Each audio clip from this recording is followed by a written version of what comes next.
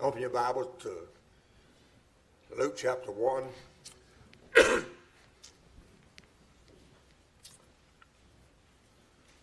I'll begin reading with verse 39.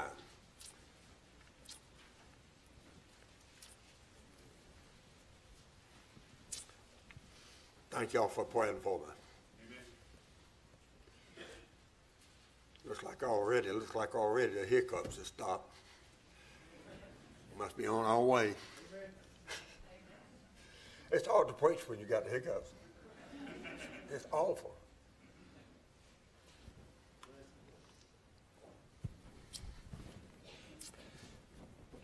Luke chapter 1, beginning with verse 39. And Mary arose in those days and went into the hill country with haste, into the city of Judah, and entered into the house of Zacharias and saluted Elizabeth. And we know Elizabeth was Mary's cousin, according to verse 36. And it came to pass that when Elizabeth heard the salutation of Mary, the baby leaped in her womb, and Elizabeth was filled with the Holy Ghost. And she spake out with a loud voice, saying, Blessed art thou among women, blessed is the fruit of thy womb. And whence is this to me that the mother of my Lord should come to me? For lo, as soon as the voice of thy salutation sounded in mine ears, the babe leaped in my womb for joy. He had more joy before he got here than most of us have in our lifetime. Amen.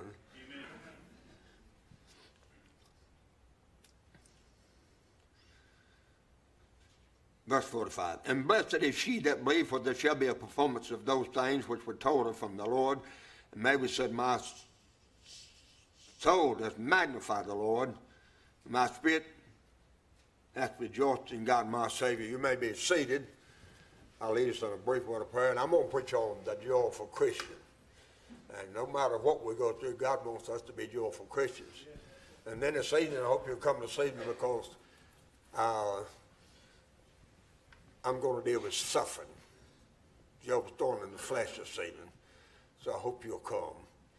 I'll share some things with you. I hope I'll be of a help to you. Pray in your heart as I pray ought to be.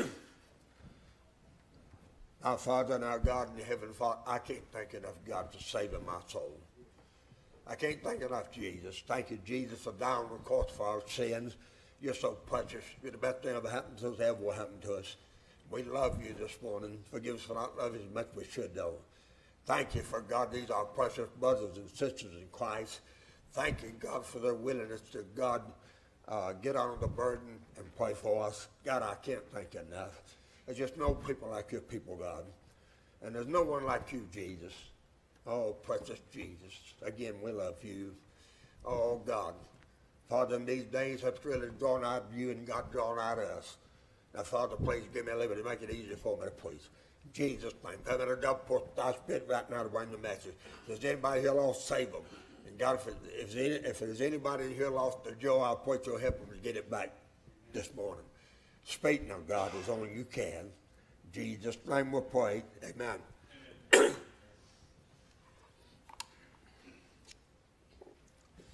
Not many years ago, 4 teenage boys stood before a judge. And that for beating up a poor elderly man, and just for $1.76 a day. That judge said, boys, why did you do it? Why in the world did you do it?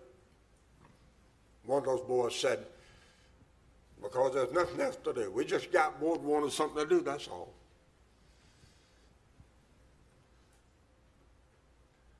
You can't help but notice when you're walking down the sidewalks in your cities that people are bored. People are really bored. Mary wasn't bored. She said, my spirit has rejoiced. She was rejoicing. She was a great Christian. And again, on one of our college campuses here in America, not many years ago, there were some students who entered a contest to write a definition of life for the college newspaper. I'm going to give you 3, and it'll probably shock you just like they did me. Now remember, I said they want honorable mention. One of them said life is a joke that isn't even funny. Another one said life is a jail sentence that we get for the crime of being born. A third one said life is a disease for which the only cure is death. How bleak, how dismal, how depressing is an outlook on life like that. Well, Mary didn't have that kind of a mindset. And she didn't have a lot of the things that we have in this day and time. She didn't have a lot of luxuries. And she didn't have a bank account. Yet she said, my spirit has rejoiced in God my Savior. She didn't have a car or carport or television, typewriter, telephone, computer, such as you and I have. Yet she said, my spirit has rejoiced in God my Savior. And Mary didn't live where the bright lights, the loud music, and the action was. She lived in a little place called Nazareth. Some of us been to the Holy Land, y'all been there, and we've been to Nazareth. Man, it wasn't much more than just a valley. And, a village, a village. Yet she said, my spirit hath rejoiced in God my Savior. Mary wasn't engaged to the city bank or the country rancher, yet she said, my spirit hath rejoiced in God my Savior. Then why was Mary such a joyful Christian? I'm going to give you 5 sources of joy in her life, and then I'll let you go. Number 1, she knew the joy of salvation. Amen. That's where it starts. That's where mine started. Amen. The joy of salvation. That didn't come when I joined the church. It didn't come when I got baptized. It come when I got saved. Amen. When I became a born-again Christian. See, I never forget when God saved me. Been about 50 years ago. In a little country Baptist church in South Georgia. I never forget God put me on a deep conviction during the invitation.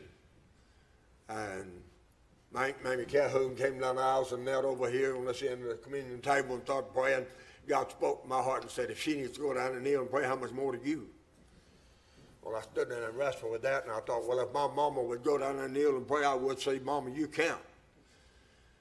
Because I saw another woman come down the aisles, and I looked, and you guessed it, it was my mama. She came and got on this end of the communion table with my aunt, and I came and got on this end. But my heart said, God, I'm lost. I'm a sinner. Forgive me. Jesus come in my heart and saved me, and he did. He did. I knew before I got off my knees I was saved. Thank God, I'm glad you can know that you know that you know that you know that if you died today, you're going to heaven. And if you don't, I'd get that settled. You better, because eternity is a long time. Boy, I'd hate to know I had to spend eternity in hell. Oh, my. I beg God every day of my life to save the millions right here in this country that's lost without God going to hell. God, let's do what we can to try to keep people from going to hell. So Mary knew the joy of salvation. You say, wait a minute, preacher. Mary was the mother of our Lord. You mean to tell me she had to get saved? Yes, and verse 47 is proof positive of the fact that Mary had to get saved. She said, my spirit hath rejoiced in God, my who? Savior. That automatically denotes the fact that Mary had to get saved. See, the truth of the matter is, the Bible says in Romans 3:23, for all have sinned and come short of the glory of God. That means Mary, that means you, me. See, you must be born again, Jesus said. And he wasn't talking to down and outer. When he said that, he was talking to up and outer. Nicodemus was a very religious man. You can join church, get baptized, and even be active in the church and still die and go to hell. You better make sure you're saved. You must be born again, Jesus said. I'm so glad I'm saved, thank God. I'm glad COVID can't affect that. Woo! Hallelujah. Amen. I'm just a since I had the stuff as before I had it. Ain't going to change a thing. All right. She knew the joy of salvation. See, the truth of the matter is Mary didn't go to heaven because she gave birth to Jesus. Mary went to heaven because Jesus gave birth to her. She got born again. Got born again. Amen. So she knew the joy of salvation. Secondly, she knew the joy of surrender.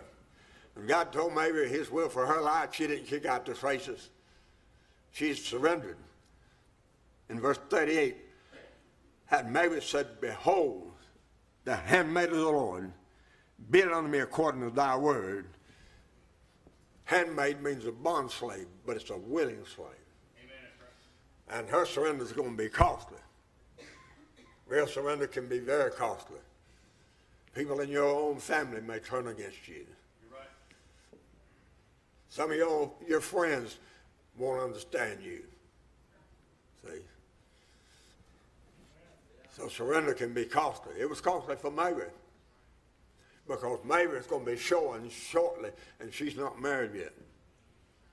See? So, there's a joy in surrender. And Mary surrendered every bit of Mary. See, 1 Thessalonians 5:23 says, Paul said, I pray God preserve your whole body, soul, and spirit blameless unto the coming of our Lord Jesus Christ. Well, let's see if God had her body, soul, and spirit. With her body, she gave birth to our Lord. And then the Bible tells us with her soul, in verse 46, she magnified the Lord. Then in verse 47, with her spirit, she rejoiced in the Lord. That's all of Mary. Body, soul, and spirit. Does God have all of you? God have all of me? I want him to have every ounce of me. That's right. And and there's a joy that comes in surrender as well as getting saved. I remember when God called me to preach, to God be the glory, I didn't run one day. I was so glad he called me to preach. If he hadn't called me, I believe I'd have called myself.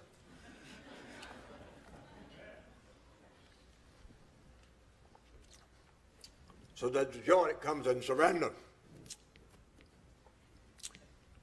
Reminds me of what I understand to be a true story. A full-blooded Indian came into the service and sat down in the back of the auditorium. The preacher was up preaching. The power of God came down and God put him under conviction. So down the aisles he came. And remember I said he was a full-blooded Indian. He took that preacher by the hand. He said, God wanted Indian to give tomahawk. So he gave his tomahawk to God. Went back, sat down, still had no peace of mind, no peace of heart. Came back down there and took the preacher by the hand and said, God wanted Indian to give him bow and arrow. So he gave his bow and arrow to God. Went back and sat down. A little bit he came back down there and said, God wanted him to give pony. So he gave his pony to God. Went back there and sat down, still no peace of mind, no peace of heart. He came back down there and took the preacher by the hand and said, God wanted him to give wife. Went back there and sat down. Still no peace of mind, no peace of heart. He came down there one more time and he said, God wanted him to give Indian. He got peace of mind then. Woo! That's what God wanted. He wanted that Indian. And that's what God wants. He wants you and me. See, I think of what Simon Peter said. No, Apostle Paul, in writing to the Corinthians, he said of those of Macedonia, he said they first gave of themselves to the Lord. See, so you and I can give some of this. We put money in the offering plate. We tithe, I tithe, me and my wife, we tithe, we give offerings too. And anytime there's a need, we give. But I'm going to tell you something other. It's a horse or another collar to give yourself.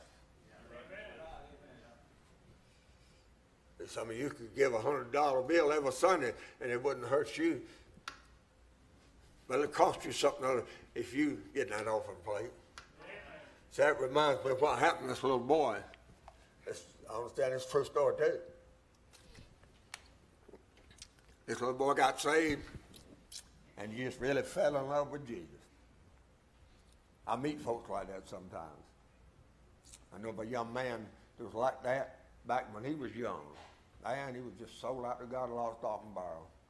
He was totally surrendered. But anyway, when I was passing an offering plate in this giving service, when it came to that little boy, see, now, they were very poor. The daddy and mama didn't have anything all at all. And so what he did when the offering plate got to him, he started crying. And the people overheard him say, Jesus, you know I love you. I thank you for saving me. I wish I had some money to give you, but, you know, we're poor. We don't have any money. But before he passed that offering plate up to the next person, he thought of something. He put that offering plate on the floor, took his shoes off and got an offering plate and said, Jesus, I just give you me. Now, you better believe that was one offering that Jesus was really satisfied with that day. That's what God wants. He wants me. He wants you. And you're not going to be satisfied until you surrender to God. Just raise the white flag of surrender and say, not my will, but thine be done. Amen. Praise God. The joy of surrender. There is a joy in surrendering to God.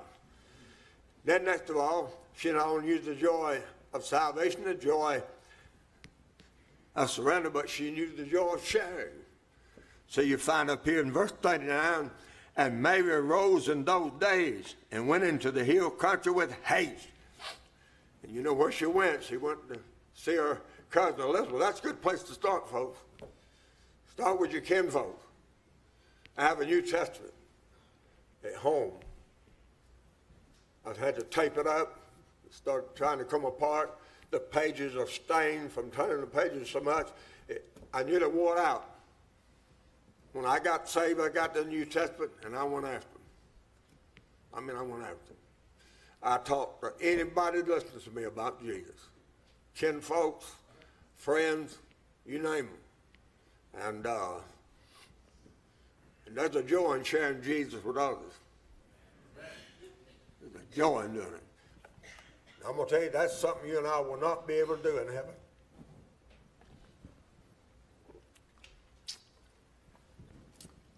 You may walk down the streets of gold. There will be streets of gold up there. The Bible teaches that. But you won't be going down the streets of gold handing out tracts and telling people how to be saved, because everybody up there is already saved. There are no lost people up there. You better make sure you're born again, because if you're not going to be up there. You can sing when the roll is called up yonder, I'll be there. No, you won't unless you're born again. You won't unless you're saved. Yeah, I was a church member for years before I got saved. Most people get saved in meetings I preach in as church members. The joy of sharing. So she went to Elizabeth and shared with her the fact that she's going to give birth to our Lord. She had a birth to share, and we have a birth to share. We got born again. Hallelujah. We got something to tell them. If you've been born again, you got something to tell them, lost sinners. Joy and sharing. I know I keep tracks in all my suit coat pockets. There's one I wrote right there. I keep tracks in all my suit coat pockets and all my vehicles. I keep tracks everywhere. You can go out there and look at that truck out there, and you'll find a box there, nearly full of tracks. You can open that back lid, and you'll find another box there, nearly full of tracks. I never go to town but what I pass out there. We do most of our business in Milton, South Carolina, which is just a few miles from the house. I grocery shopping, banking, and one thing and another. And every time I go to that town, I pass out tracks. Now, I don't push myself on people, but I pass them out. See, and I enjoy it. I love to do it. As a matter of fact, I've been stopped in 5 different Cracker Barrels passing out tracts. You say, what do you do? Well, I used to get upset and God convicted me about that. The Bible says be harmless as a dove. See, you're not going to cram God down anybody's throat. We got to show them that we love them if we're going to win them. See, and so when I go in a Cracker Barrel, and usually I look and try to find out where that manager's at, because that's the one that always stops me. See, if I can catch him with his back turned, I'm going to pass something out. And if he catches me, come on and stops me, I'm going to say, that's okay, that's all right. Okay, I'm not going to get upset with him, though. And I'm not going to get mad with him. I like fried chicken too much.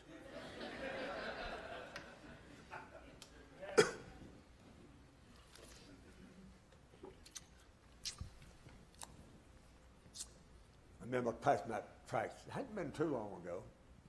I went to give this man a track, and he was kind of rude, you know. And so I started walking off, but this was one of those days when I was on cloud nine. My feet wouldn't hardly touch the ground. I was so happy in the Lord. So I said, I know what I'm going to do. I went back over there. I didn't offer him a track. I just said, sir, I just want to tell you that Jesus is more real than the skin on your flesh, than the flesh on your bones. I could have said the skin on my flesh, flesh on my bones. But I want to say he's more real than the skin on your flesh and flesh on your bones, because I knew if I did that every time he took a bath, he'd remember what I said. It's exciting life. Don't miss it, folks. You'll love this one. Listen to this one. Like I said, every time I go to town, no matter where I go, I pass out trash. I go all through the grocery store, pass them out. And sometimes the manager of the grocery store, they'll stop me too. See. But anyway, I had to go to Home Depot, get some supplies or something or other, you know. I was working on a project there around the house or something. And so I started walking through there, and on the way to get what I wanted to get, I was passing out tracts. And I came this fairly large, tall man, and I went and handed him a tract. And he said, yeah, I don't need that. And I said, well, Jesus loves you. Boy, I didn't get that out of my mouth good. Well, that man turned around. He said, I know one thing. If you voted for Donald Trump, you're going to hell. I said, what's that got to do with getting saved? If I'd have thought it, I might have said, well, if I'd have voted for that woman that run against him, I'd have sure went to hell.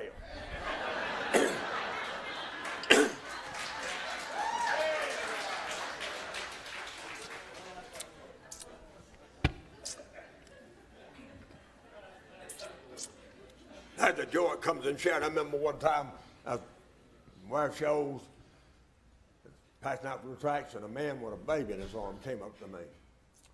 I said, have I ever given you one of these? He said, yes, you gave me one of those years ago. And I got it down just the other day and read it. It said, God put me on a conviction. I knelt at the bedside there in the house, and I received Jesus as my Lord and Savior. Now we're going to Golden Creek Baptist Church with Brother Randy McAllister, the pastor.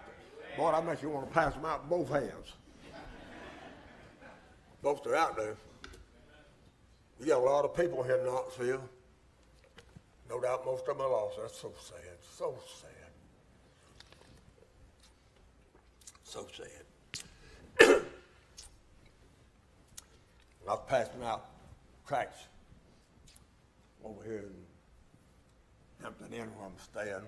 Y'all always put me in such a nice place. I don't deserve it, but thank you. But anyway, we went to give this woman, and I guess this other woman with her, who was going with the daughter and then the husband, I went to give her a tract, and she said, no, you give that to somebody else. I'm a member of the First Baptist Church, and she told me where that First Baptist Church is at, over in South Carolina, where I live. And so she wouldn't take it. She didn't even want me to give one to her daughter. And, she said, no, she's more active in church than I am. See. But when I was over there eating breakfast, have a continental breakfast, when I was eating breakfast this morning, that daughter of hers, man, she didn't have on hardly any clothes at all. And I was tempted. I didn't do it, but boy, I was tempted to go up to her and say, I thought y'all was a member. I thought y'all were members of the First Baptist Church. I wanted to say, if you are, then why are you dressed like that? Folks, don't ever throw away your standards.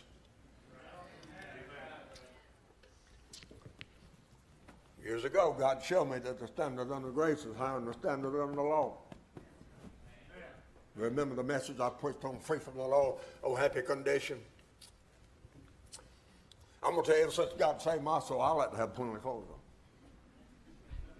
I like to have plenty of clothes on. I despise to see people running around half naked.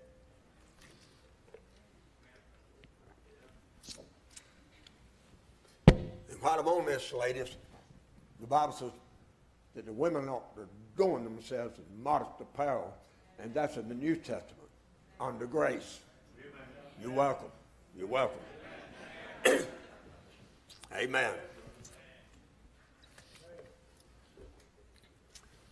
You give me a bathing suit, I'm going to make a grease rag out of it. That's right. Wouldn't that be a pretty thing in a bathing suit? Those ladies ain't seen no sunshine in so long. Look like white cotton candy. I put one of them things on, I look like a watermelon with 2 toothpicks sticking out of it. Okay, let's move on. You want me to go to the next point now? Woo! Having a good time, man. Praise the Lord. Y'all done prayed for me and anointed me with oil and don't have the hiccups. Isn't that wonderful? Thank you, Jesus. I thank you, Jesus. I was wanting to preach. There's a joy that comes in getting saved. There's a joy that comes in surrender. There's a joy that comes in sharing. And then there's a joy that comes from the Scriptures. Mary was full of the Word of God. You see, starting with verse 49, she said, "For he that is mighty hath done to me great things, and holy is his name." And I won't take time and read all this, but these are extra quotes out of the books, some of the books in the Old Testament. Well, she quoted from Genesis, from Exodus. She quoted from 1 Samuel. She quoted from Job. She quoted from Psalms, Isaiah. She quoted Micah 5:2, of course. Mary was full of the Word of God, but how did she know so much of the Word of God? Because the common people didn't have copies of the Word of God. I mean, they didn't have printing presses where they can put together a Bible like you and I've got with nice leather bags on it. They didn't have that. They just scrolled, crude thing, rolled up from the end, and they wasn't on every coffee table. They were not in every car seat. See, they were scarce, few and far between. It's doubtful that Mary and Joseph had a copy because they were among the poor people, the common people. We know that because the offering that they offered when they went up to the temple with Jesus, it was a turtle dove or a pigeon. That's the offering of the poor. They couldn't offer a lamb, see. And so Mary probably didn't even have a copy of the Word of God. Well, then how did she know so much of the Word of God? I'll tell you just how. They had synagogues like we have churches. And the people went to synagogue, and they had what you call a reader to stand before the crowd and just read from those scrolls, just read Scripture. Remember Jesus? He went in the synagogue and began to read from Isaiah. The Spirit of the Lord is up on me because He's anointed me to preach the gospel, so forth and so on. And no doubt Mary probably sitting right on the edge of the pew, so to speak. I'm sure they didn't have pews on them, yes. But anyway, she's probably sitting right on the edge or whatever she's sitting on, just getting all she could. See, she wasn't there daydreaming about what she's going to eat after service or where she was going to go eat or something like that. She was taking the Word of God in, and it showed up in her song. I'm telling you, you can't go through this book without this book going through you. It's alive. The Bible says the Word of God's quick. That means it's alive. There's no other book in the world like your Bible. And if you don't have a King James Bible, go buy you one. Go get you one. I remember Dr. Harold B. Sattler, he used to say this. He'd say, if you don't have a King James Bible, you don't have a Bible. And I like that. I like my King James Bible. I like it, praise God.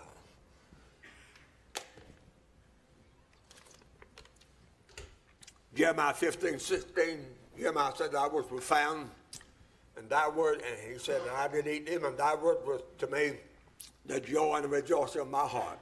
Notice that, joy. Joy comes from reading the Scriptures.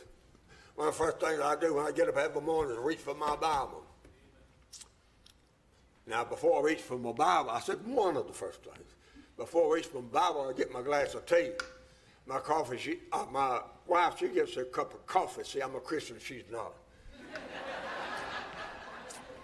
No, I'm joking. If you don't ever drink anything strong, coffee, you'll be all right. I'd probably drink if I have a taste for it, but I don't think the taste for it. But anyway, Mabel was full of the Word of God. Let me hurry. She knew the joy of the Scriptures.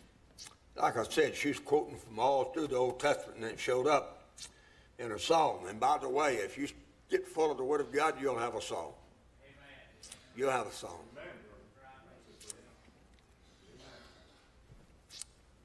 I like to go in my study, and I've got worlds and worlds of old cassette tapes and one thing or another. Some of them music that I made a long, long time ago. Some of them just barely will play. They're just old. I like going there and put one in the tape deck and turn it on and sit there and worship. A.W. Tozer was a godly man, very godly man. And he said, worship is the missing ingredient in our church. Amen. Yeah, we need to worship God. Amen. Worship God. See, we can't really communicate God to others if we don't spend time with God. Amen. Then next of all, she needed the joy of the Spirit, and I'll be done.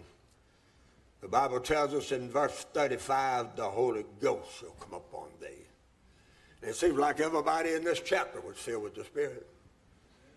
Amen. In verse 15, it tells us that John was filled with the Holy Ghost. And then in verse 41, it says that his mother Elizabeth was filled with the Holy Ghost. Then you go down to verse 67, and you see where Zacharias was filled with the Holy Ghost. Now, folks, that's 100%. Daddy was filled with the Spirit, Mom was filled with the Spirit, the only child was filled with the Spirit. You let every family in this church, daddy, mama, children, get filled with the Spirit of God. When we come to church, nobody will have to prime bump you. You'll be ready to worship. Your heart will be in it, too. You won't just go through the motions. See, I want to ask you something by way of conclusion. Are you a joyful Christian? Is Jesus real to you? Do you love the Lord?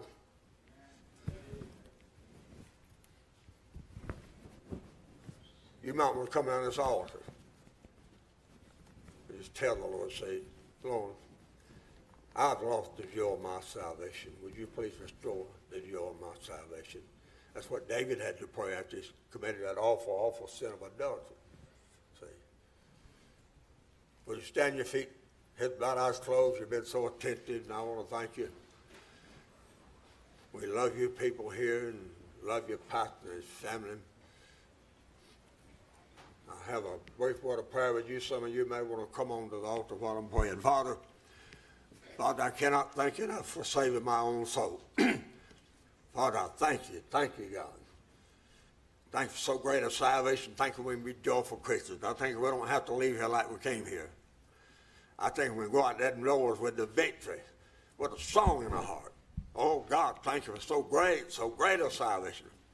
I can't thank enough for saving my own soul. Thank you, Jesus. Thank you, Jesus. You're the best thing ever happened to me, ever will happen to me. Praise God. If there's anyone here who's lost their joy, please help them get in this altar. And God help them, Father, to get things right, make things right with you, and get the joy of the Lord back in their heart. Speak now, God, speak. Encourage you to come now.